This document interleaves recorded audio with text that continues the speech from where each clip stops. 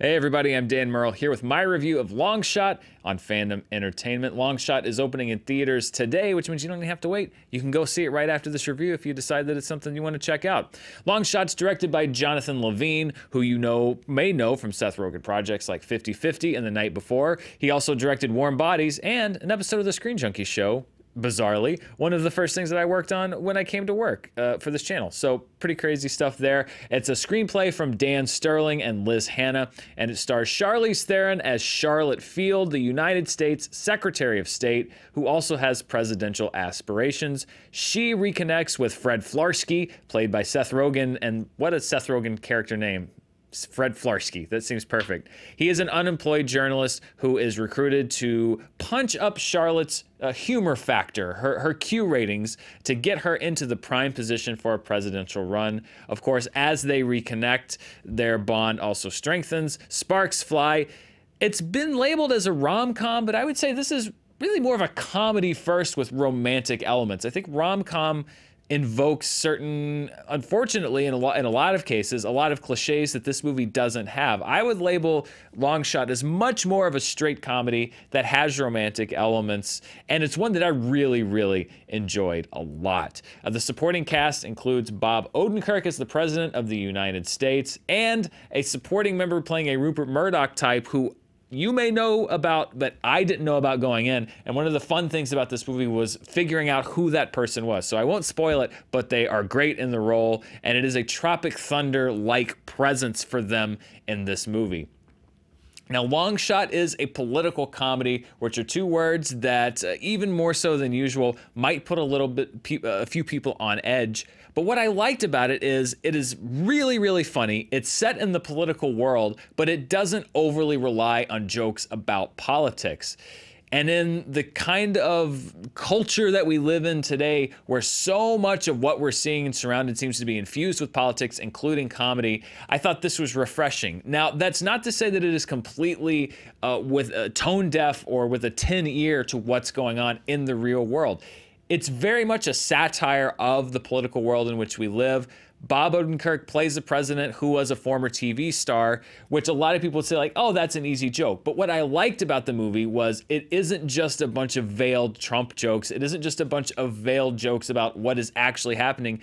It's more of a commentary on the overall environment, the overall politics of what's going on today, including what I thought to be some really great interactions between Seth Rogen and O'Shea Jackson, who plays his best friend, that address the way that we address our differences, the way that we see people who disagree with us, how learning something about the people that we know, even though nothing changes about the relationship that you've had in the past, for some reason can change the context with how you interact with them. I was really actually caught by surprise with how deftly the political elements of the movie were handled. It's not driven by that. As a matter of fact, I would say 90% of the laughs in the film are completely divorced from the fact that it is about politics, other than the fact that that's the setting of the movie. That's how everything is set up.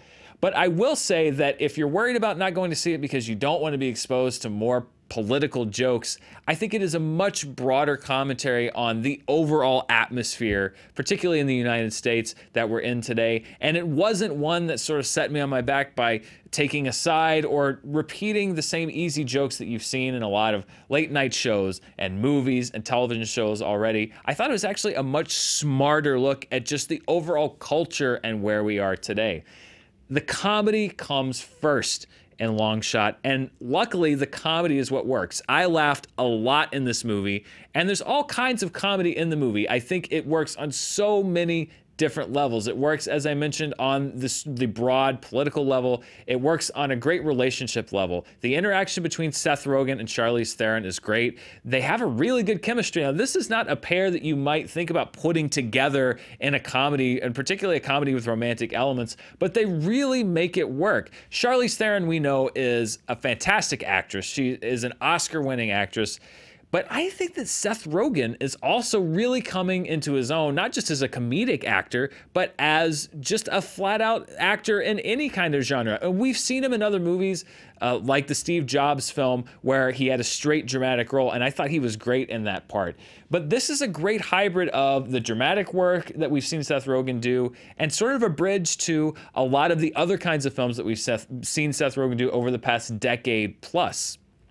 I kind of got like a Richard Dreyfuss type vibe from Rogen in this film, and I really think it opens the doors for him to explore a lot of other areas, if he chooses to do so, that are not just connected to what he's done before, because I really love Pineapple Express.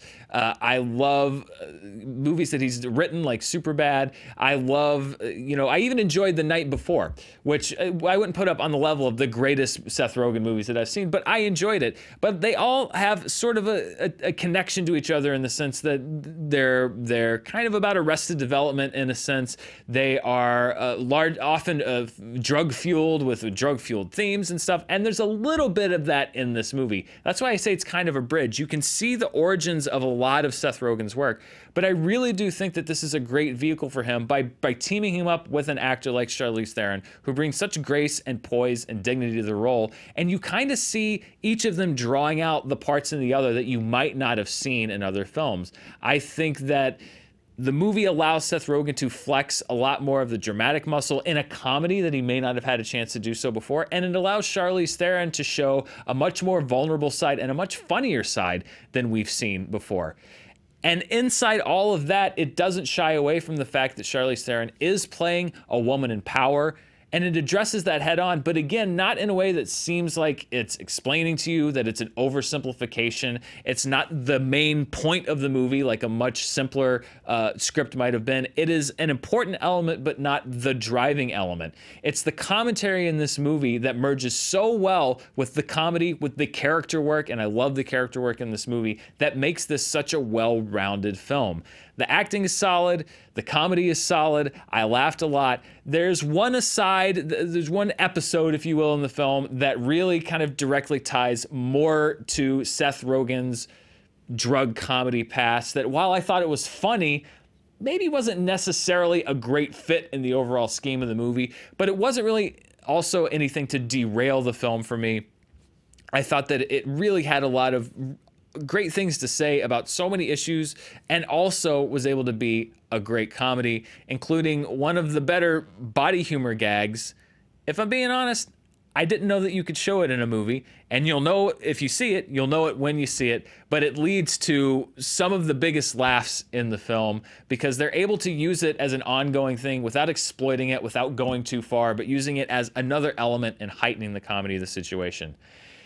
So if you've seen Avengers Endgame 3 or 4 or 5 times already, or even if you haven't and you're just looking for a really solid comedy, albeit a rated R one, and it is a hard R one, it is definitely not for kids, I can't recommend Long Shot enough.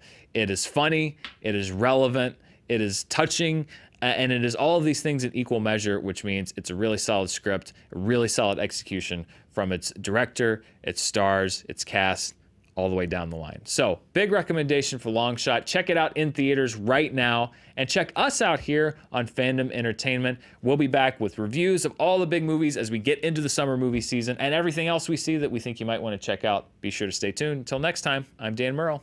Thanks for watching.